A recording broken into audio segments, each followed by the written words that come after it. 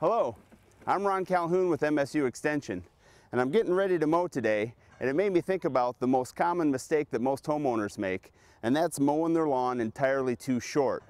You know, the misconception is that when you mow your lawn shorter, you can actually not mow as often.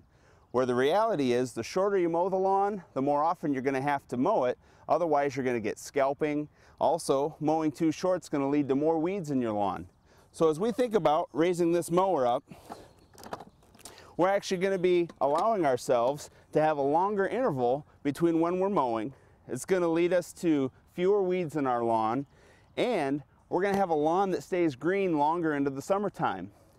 Another advantage of raising up the mowing height is it actually makes it a lot easier to return the clippings into the lawn, meaning I can get rid of this bag and take those clippings, which have lots of nutrients in them, and return them right back into the lawn. For more information, go to turf.msu.edu.